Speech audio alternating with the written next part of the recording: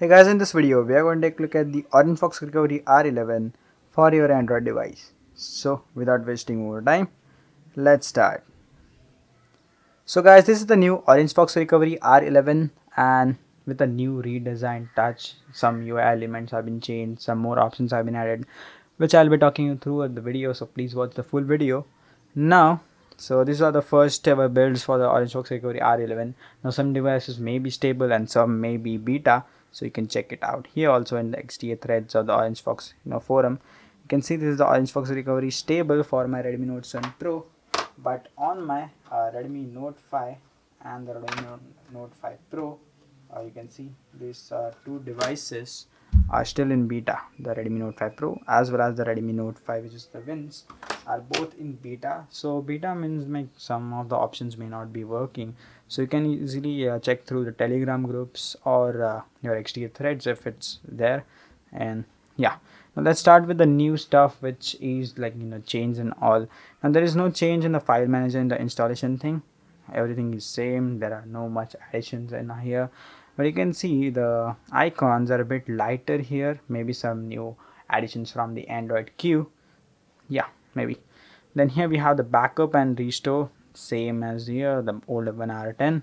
You can see wipe. You can here wipe the partitions obviously, and you also have the rm-f, which is the Linux format.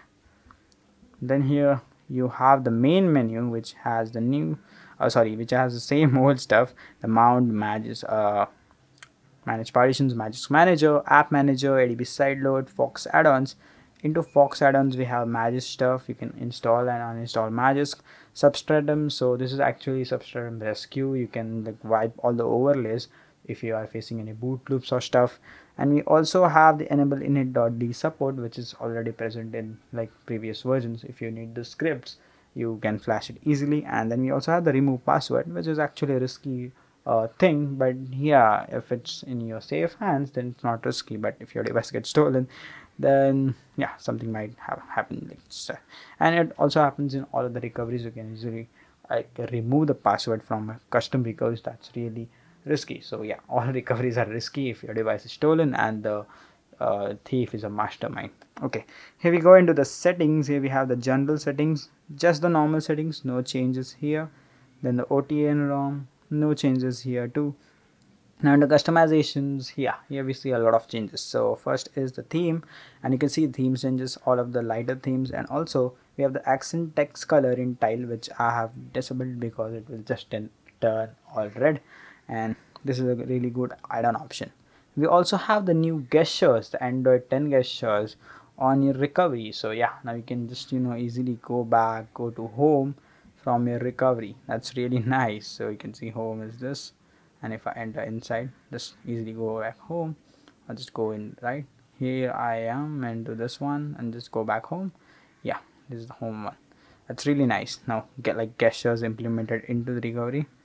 Now here again we go into gesture navigation. We also have this swipe from status bar to open console, which will obviously do the work. And here down we have the brightness of the display and the torch button too. Yeah, let's get it back. Also here we have the torch button, and also you can see it fills the flash. Yeah, just same like the previous version, not much new, something to be honest. So yeah, here the navigation bar, and you can customize the background, and also you can customize the white line here. You can add a white or accent.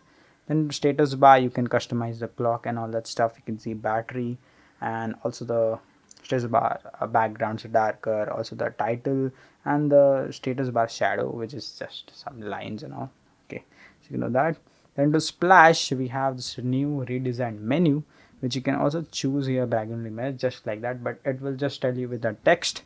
Now here we also have the background color, accent, orange, white, black, night, and there's two new modes, night and dark, being added. Night was already there, maybe Google one is added now here. Then I like the night one, which I have already applied.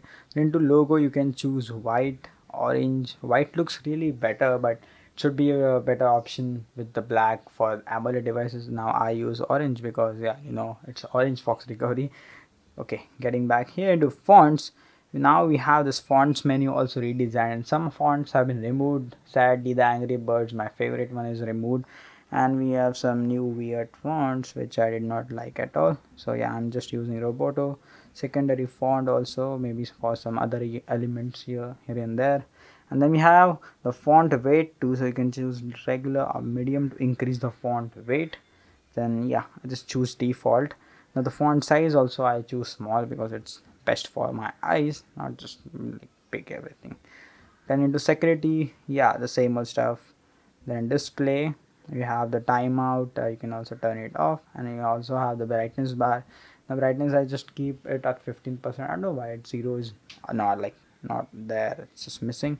Then you can control vibration from this option, just the same old stuff. You can back up from this one, and you can choose your language from the language tab, and others time and other options too. And into about, you can see this info about the developers and the team. So guys, that is it for the customizations and the features of the new OrangeFox Recovery R11. Now it has been much improved with the R10, but there are some options which have to be, like precise and just make them better. So yeah, it will be better with the new upcoming updates. Obviously this is the first build, and also for the Redmi Note 7 Pro is stable. So yeah, all of the features like encryption and all the stuff is working totally fine, so there are no issues at all. MI or OTA is also supported, you can just enable like I showed. So yep, that's it. And now let's move to the installation. And yeah, installation is pretty easy, but still some people ask, like some people are new to this. So yeah, let's start with the installation of this. So guys, to install the recovery, just download your OrangeFox Recovery R11 stable or beta, and yeah, just boot into custom recovery. So I'm using the pitch black recovery project, doesn't matter which you're using, the TWRP, the pitch black recovery, Skyhawk recovery, or OrangeFox 10 or any other versions. Now you have to just go to install, go down here and choose your zip. Here is the OrangeFox Recovery Stable Violet, which is the Redmi Note 7 Pro one, and just reboot. Oh sorry, flash, and it will automatically reboot. You can see rebooting recurring in 5 seconds.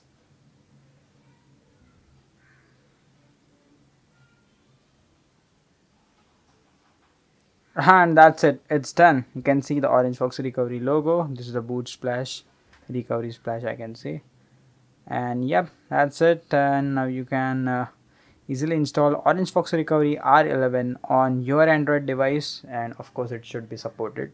So yeah, all of the links are in the description. Go to the OrangeFox website, and there you can see supported devices.